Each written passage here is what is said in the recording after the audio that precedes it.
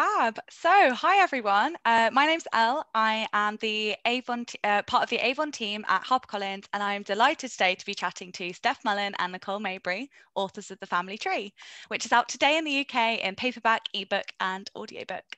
So, to kick off, without giving too much away, it would be great if you could both tell us a little bit about The Family Tree. Sure.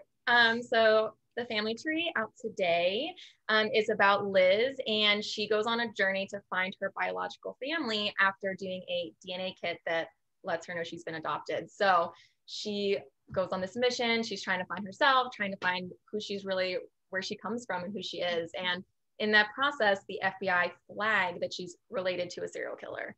So Liz doesn't know if she's in danger as she seeks out these family members, and it's kind of a coming of age journey, but also she doesn't know if she's in danger and trying to figure out who the serial killer lurking in her family tree is. And the fun part that we did was we alternated it with chapters from the victims' perspectives. We really wanted to do that to add a little mystery and intrigue into the book as well. Yeah, and that's something that all the readers so far have absolutely loved, that you're not just having one perspective. You know, the narrative moves between so many different characters' perspectives. Obviously, you guys are a writing duo. It's not that common to have that. So one of the first questions I wanted to ask was how you guys made that work. Where did you guys start, and kind of how did you, collaborate together on The Family Tree? Sure. So we were nervous going into it. We didn't know what we were doing, how it was going to work, if we were going to ruin our friendship because we disagreed on everything. But we met in New York at a previous job. What was it, like 8 or so years ago now, 8 or 9 years ago. And we just kind of discovered we had a lot in common. And then as years went on, we both discovered we had this interest in writing. And so Nicole had been lobbing ideas at me for years, being like, look, we have opposite strengths. We feel really confident in different areas. If we could be one writer, it would be so perfect. Like, why can't we just combine to be one person? So she's a plot machine. She was always like throwing all these ideas at me. And I was just kind of like, I don't know if I'm invested in that one. I don't know about that one. And then, finally one day she texted me. She's like, something about 23andMe. And I was like, oh my God, I love it. So we got to do it. So then over the next few hours, we independently kind of came up with like the exact same plot. It was just like lightning had struck. So we were already living in different states at this point because I had moved to North Carolina. So we had to navigate being long distance from the start, which was a really interesting challenge for us. But I think that helped. It did, yeah. Like not having to transition to working in different places, doing that from the get-go. Yeah, we just came up with figured out our process. Yeah. So I flew up to Nicole for her solo book launch. And while I was there, I stayed with her for 3 days. And we sat across from each other on her couch from literally like 9 a.m. till like 10 p.m. and just outlined the entire book. We knew that we would have to know where each chapter started and ended in order for it to be cohesive and not feel jumbled if we were both pulling from different areas of the plot to write, since we had to split it up. So we just kind of came up with a process where we outline, we pick whichever chapters speak to us the most, divvy up the ones that are left that we maybe weren't as enthusiastic about for whatever reason, because you always have some hard ones in there. So then we just kind of divvy them up evenly, and we would just write and then send to each other every chapter we wrote for inline notes and edits, so that we really blended our voices. We wanted to make sure it was cohesive as one voice. So every single chapter we both touched in some way. We would just edit it, send back notes, and then whoever was the initial writer of that chapter would kind of have final say on if they agreed or disagreed with those changes and edits. So just, really trusting each other and believing each other's strengths. We've just really come to enjoy that, and just knowing that the other person is doing what they think is best too. So. And I think what was really interesting is in the beginning, because I had a solo book, I'm part of a bunch of published authors groups. And so I went to those groups and I was like, are there any writing duos in here that can tell us how this works? And I did chat with a couple of them, and their formats of their books really lent to co-writing, whereas ours didn't. So I was like, okay, those aren't going to work for us. So we really kind of just did it blind and just did trial and error, what works, what doesn't work. So, and then we built the process from there. I think the harder part about it is when we get like edits from our editor, because that's not something we can really like divvy up. You do this part, I do that part. So we take turns doing passes on it. So yeah, I mean, I think we're still fumbling around in the process to, work out the kinks, but for the most part, it's gone much smoother than we were anticipating. Yeah. And we like it also because we feel like since we're editing as we go, it feels much further along than like a first draft if we had written it by ourselves. So we kind of have that like built-in editing and brainstorming process. We always have someone to bounce ideas off of, someone to kind of fill in the gaps if we're having writer's block. So so it's been a really nice experience so far. That's amazing. And to come up with such a effective collaborative process as well for a first co-authored book is so impressive. And, you know, at Avon Books, we all said that when it came to us, it was already so well formed. And I guess, you know, you had each other to bounce off, you were editing as you went, and, you know, it's a testament to both of your writing. You've kind of touched on the fact that you weren't always in the same place and you had to kind of write long distance. And I was going to kind of ask how the pandemic affected your writing, but actually it seems like maybe it didn't affect it as much as it could have. Yeah, we're already prepared. Yeah, you're already in a long distance relationship at that point. So so it's kind of fine. Like, it almost maybe even like benefited that we were stuck at home because we didn't have outside distractions really to pull us out to the offices or events or whatever it may be. So we just really sat down and buckled down. I mean, we're both highly motivated people. So we're constantly pushing each other and, you know, making aggressive due dates, and for ourselves just on like an internal basis. And, you know, I'm a very like organized planner, whereas Nicole was a little bit more of a pantser when I met her, but I pulled her over to the dark side of planning. So we just realized we had to be super organized, and we Zoom and FaceTime and use live Google Docs. So we just have a constant line of communication, which the pandemic, you know, that's what everyone had to do anyway, was go to video chat. So we were kind of already doing it at that point. Amazing. Oh, that's really good. And then in terms of the publishing journey, because a lot of people that come to our YouTube channel are interested in publishing and kind of that route in. So, and you've got an amazing route in. So I kind of wanted to chat to you guys about that, and you can tell our viewers about your publishing journey so far. I'll let you talk about PitMad. Yes. So in the very beginning, we started submitting it to agents, and we were getting a great response. Like, we were getting requests left and right. And so we were really excited. And then all of a sudden the pandemic hit and everything dried up. And we were so disheartened. We didn't know what to do. All of a sudden, the responses we were getting were, people don't want dark materials right now. And this book is pretty dark in some areas. So, you know, we knew we couldn't change it to be less dark. So we were about to put it on a shelf. Yes. And then, And then I reached out to Nicole and I said, hey, this Twitter contest is coming up, PitMad. You tweet out your pitch a couple times a day. Why not just try it? Like, if it doesn't hurt, no harm, no foul. We'll put it in the drawer. We'll wait till the pandemic eases up. Let's just last ditch effort. Let's just put it out there. And then our, of course, wonderful editor at Avon found our tweet and liked it. She read it over a weekend and just immediately reached out to us and started, you know, discussing bringing us on board. So the fact that, you know, we were able to get our 2-book deal with you guys during a pandemic because of a tweet, it's just been such an incredible experience for us. And we just, you know, we feel so lucky. And oh my gosh, we feel so lucky because, like I said, we do belong to all these writers groups now. And we've been hearing a lot from them, the same thing, that they also wrote thrillers and they haven't been able to place them because of the pandemic. So we feel so lucky that we were able to find. We're like, people still want the thrillers. People still want the dark things. We do. Yeah, we still love the dark stuff. Avon's speciality. We are big fans. It was a match made in heaven. Absolutely. You've kind of just touched on the fact that, you know, the family tree is very dark and it does have those dark moments. I'd love to know, when you were writing, did you ever did that affect you? Did you ever have to have a bit of a break, thinking, oh God, the scene is a lot, or, you know, like kind of getting out of those characters' brains? Like, how did you guys cope with that? Well, right off the bat, I knew that I wanted to tackle the victims chapters with a lot of input from Steph, and then she heavily edited them. And we wanted them to be a little bit shorter. But so I was really heavily into those dark moments of the book. And I think it was probably a good thing because I'm just a dark person to begin with. And I love horror movies. I can watch thrillers and horror movies all day long.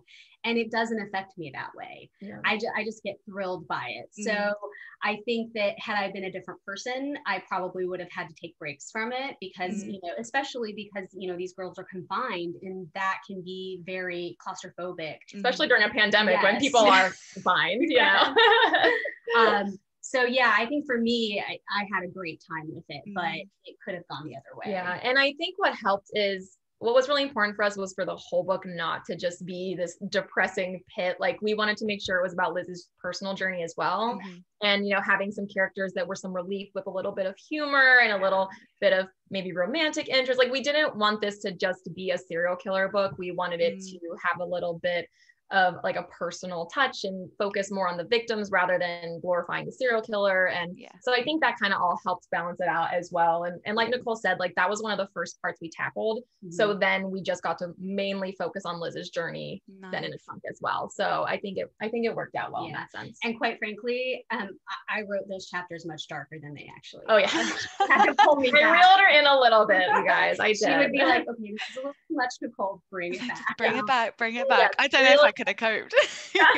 I know, that's what we said. We wanted it to be creepy without being a turnoff. Because obviously a serial killer who's killing for over 40 years is going to be a very dark, disturbed individual. But we didn't want that to overshadow everything else in the book. So we just wanted to make sure it was realistic, but also, you know, in a way that people could cope as they were reading it. A serial killer book with heart. Yes, that was a quote we got. Yes. And that really made us smile because that's exactly what we were going for. And we didn't even really realize it probably at the time, but that was such a nice review here. So.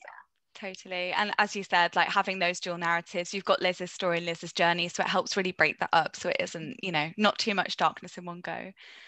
Steph, you kind of mentioned some of the other characters there. Obviously in loads of the reviews, everyone talks about Liz and how fab she is as a character. Everyone adores Liz. But are there any other characters in the book that you felt really drawn towards, any that you kind of would want to like expand more on in another book or another life? Sure. Well, obviously, you know, her cousin Andy is a huge role in her life. They're best friends. They're similar in age. But they're very opposite. You know, like everyone kind of has that friend that sometimes you're like, maybe you're a little like awkward in public because they're like a little bit embarrassing, but you love them so much and you just have a great time together, and you know your opposites kind of attracted. So she was a lot of fun to write. I think we had a really good time like inserting her kind of like humorous one-liners here and there. And I think at one point I even like texted Stephanie and I was like, during one of our like read throughs, and I was just saying to her, I really love Liz and Andy. If they really existed in the world, I would want to hang out. We want to be friends with them. Like, so I think that was really fun for us. And then for me, I wrote, or I put in a lot of stuff from my Mexican heritage in Chris and Rosie. And so I especially love Rosie. She's just one of my favorites. And she just reminds me of like my aunts, you know, very doting, very caring, you know, always making sure you have what you need. So it was really fun for me to inject some of that from my own family into Rosie. And you know, without any spoilers, we insert a little bit of a love interest line for Liz, and I think we both really loved who that character turned out to be. She was kind of like a last minute addition. We didn't initially have any sort of romance at all, but then we kind of like were hinting at it accidentally and our editor pointed it out. And so we were like, wow, that really would be great to expand upon. And so then we really went in and we kind of developed that throughout the later half of the book. And we ended up loving his character, their interactions. It was just such a nice like relief from the personal turmoil that Liz was going through. So I think I really would like to explore that relationship more too. I want to date Mickey. They say that book boyfriends are the best boyfriends. So, true. It's true. Oh, that's really great.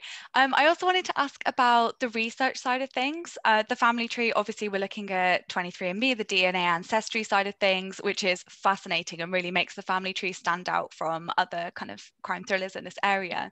How much research did you guys have to do on the DNA side? And just I'd love to know more about that. I'll let you tackle that because Nicole is like, research is her favorite thing in the world. So, so to begin with, that was one of the reasons why I was so aggressive in trying to bring her on to the team, is because we did have such opposite strengths. And one of my strengths is research. I can go down rabbit holes for hours. And I will knock on every door until I have a definitive answer. So we knew this was going to be a difficult one, not only with the FBI investigation, you know, the only thing we know about that stuff is just from watching movies and stuff like that. And we know that a lot of that's some embellishment. Just a little. So I wanted it to be accurate to what would actually happen. And then the genealogy side was also an area that, and like we had written this whole part about the genealogy, and then this show came out with CeCe Moore called The Genetic Detective, and I was watching the first episode, and she lays it out so with a grid on the screen. And it's so simple to understand. And I immediately called Steph and I said, we've got something wrong. And so we ended up contacting, I knocked on so many doors on Facebook on genealogist forums and asked if anybody would be willing to talk to us and give us the lowdown on genetics and genealogy. And we had this great woman named Carriel, and she loved the idea, and she just went into so much depth. She made us graphs using her own family tree to like explain to us the different percentage of connections, and just so we could really understand like what would these relationships look like, how would they connect, what would the FBI see when they get the results from GemMatch. Like we just really wanted to understand the ins and outs, and she was absolutely invaluable. She was really great. And then on the FBI side, we actually, I think we wrote it first, and we had certain things going on in there that were kind of based on things that we'd seen in other books or in other movies, thinking that they were completely accurate. And then we found this, I just emailed the FBI and I was like, hi, can you talk to us? Yeah. Is there anybody willing to like answer some of our questions? And they have this great public relations email that you can do for that. So we emailed and we got a response back from Jeffrey, and he was like, I would love to do this. So we set up a call, and we realized we had some things wrong there. But he was great. I mean, he worked on a ton of really big cases that we had heard of, and he was so open to answering our questions. And he talked to us for like an hour, and just like really like answered every single question we had about their process, about serial killers in general, about, you know, mass crimes, about how they would interview people, what they would call people in the precincts, like just so many different things that really helped shape those conversations to feel more believable. So we're so grateful for that. And I mean, those were the really big things that we had to research, but like on a daily basis, we had, you know, just random things like, oh, you have this town here. Is it really there? So we would go down a rabbit hole of looking on maps and making sure we had the distances correct. Or like what events happened during this time period, during this season, in this location. Like just, you know, this was one of those books where we felt like, yes, it's fiction, but we didn't want to embellish the facts because it really, it's based off, you know, true crime and about things that are really happening. And we didn't want to lose that, you know, lose that feeling. So I had so much fun on the research. Yeah, it sounds like your enthusiasm is like radiating through the screen. It's so nice. And again, it comes through in the book, like that authenticity is so apparent in the family tree. Steph, you just mentioned true crime, and obviously I know you guys are massive true crime fans, but our watchers maybe don't. So yeah, it would be great to know kind of what your inspirations for the family tree were, and kind of, you know, the kind of true crime that you guys are interested in.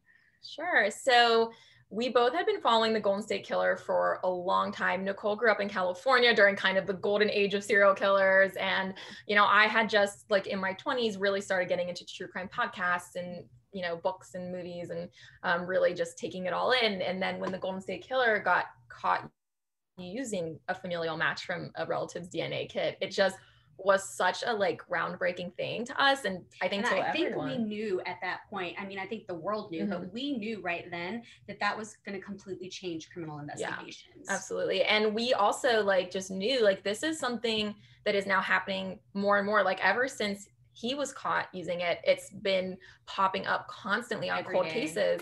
And we were sitting there and we're like, this is it. Like, this is the next story that needs to be told. And like, if we're like, we want to tell it, like we want to get there and tell the story before everybody starts telling the story. So we knew someone was going to write this book, and we wanted to beat everybody. And we wanted to do it in like our unique way, with the unique format and telling the story in this really interesting way. So we dropped the solo projects we were working on and just immediately started working on it like full steam ahead. But yeah, true crime played such an inspiration, not only the Golden State Killer, but all the podcasts we listen to and books we read. And it's just, you know, it's interesting that everyone has liked true crime for so long, but it hasn't really become okay to talk about until the last few years. I feel like once like My Favorite Murder came onto the scene and it became very cool to talk to your friends about murder and true crime, we realized we all had this similar interest. So, I mean, we've made so many friends in the community of people who are interested in true crime, and it's been such a huge influence on our story. For sure.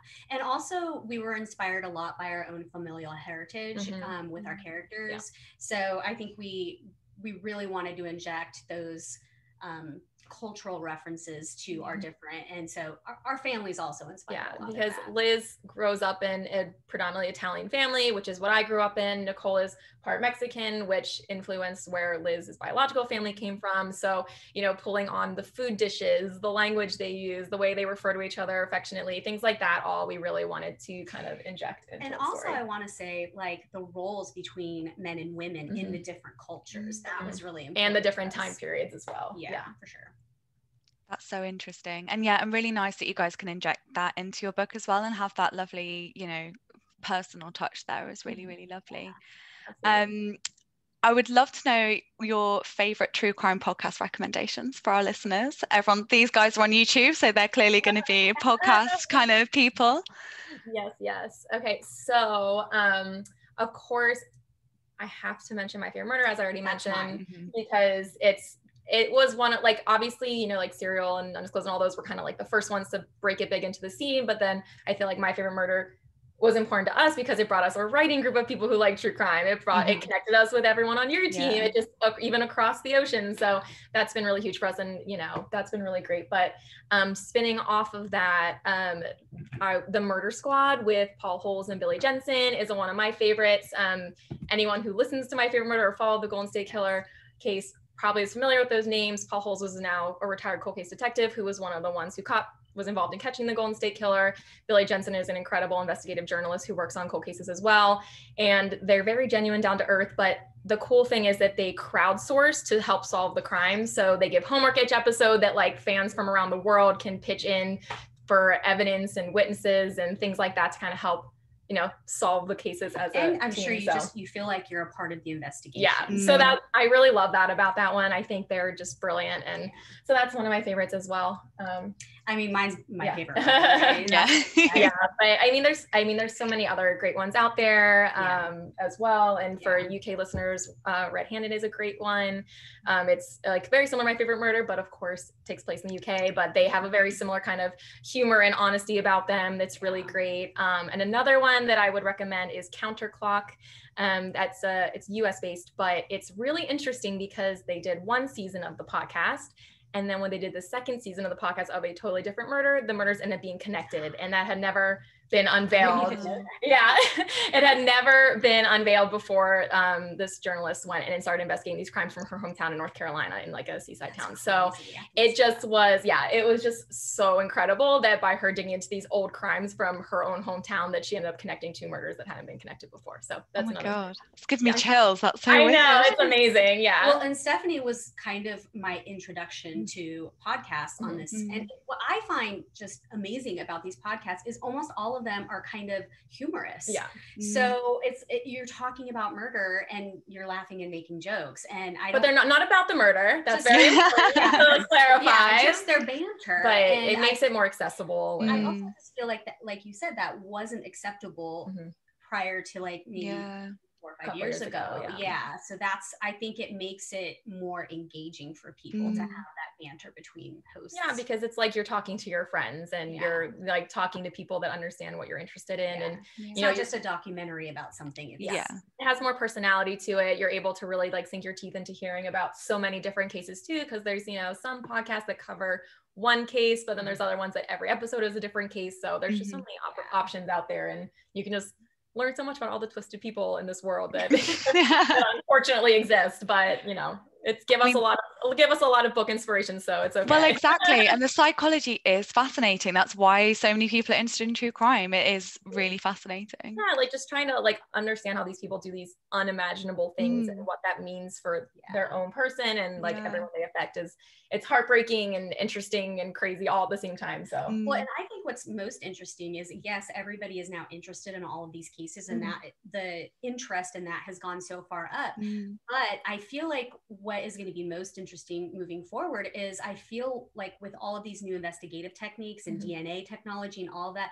the noose is kind of closing in on these killers. So have gone away with it for decades. Some of them, like the killer, like have ruined so many lives and just flew under the radar, and now it's kind of it's finally coming to the surface and getting solved in new ways, which is just so amazing. And I feel like that's going to result, I mean, I'm hoping that's going to result in less serial killers, because they won't be able to get away with it as easily as they used to. to. And I, like Steph said, I grew up in California during the decade of serial killers, and they were just running rampant wild in California at the time. And it was scary. So for me personally, it feels good to, especially the Golden State Killer, who you grew up like hearing about. So and the Night Stalker. Those were the two that really impacted my youth. So. Yeah, it's almost like a form of closure, isn't it? Those kind of the resolution. It's really, really good.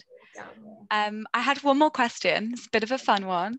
Okay. If you were going to cast your lead characters in the family tree, if it was made into a film, and you can have any actor, who would you choose? Okay. So Nicole's like, I'm ready. No, I just want to preface that Nicole has made charts for every character we write with photos and of them young, of them old, of descriptions. Like she really spends a lot of time getting to know our characters. So that's why I immediately looked at her. I'm a very visual person. We both work in visual fields. She's a graphic designer. I work in photography post-production. So I think for both of us, having that visual reference to constantly look back to is super helpful. In my head, Andy was always Leighton Meester because I was watching a lot of that show, Single Parents, at the time. And so when I was watching her personality on there, I was like, this really, to me, feels like Andy. And so I always had her in my head. The weird thing is that in the beginning, I don't think we had Liz being Mexican. We were just, general. And so Steph had picked Gal Gadot for Liz's character. For like her visual appearance. But now the one that I would love, she's a little too old, but I think she could. They can play young. They can make numbers. Okay. I know. But one of the shows that I work on is Queen of the South, and the lead character is Alicia Braga, and she's just stunning to look like. And she looked, to me, is what I think of when I think of Liz. She's got that heavy brow. She's got the brow is crucial. The brow is crucial. So for me, that's who I would have. And then I had one for Chris as well. His name is slipping my mind, but I have two. It's either Andy Garcia or who's the guy Joe Mantegna. Nice, very nice. I can so see that. See that. And then the one that I think I would love for Frank, for Chris's brother, that would be, I think, Edward James Olmos for me. I'm surprised you didn't immediately have someone for Mickey picked out. Yeah, we have to think about that. I don't know. Send us attractive men and we'll get back to you. So many. I know. Amazing. Oh, thank you both so much for chatting to me today. For everyone watching, The Family Tree is out now in the UK in paperback, ebook and audiobook. You can get your copy anywhere that sells books. And thank you both so much, and happiest of publication days. Thank you so much. Thank you so much.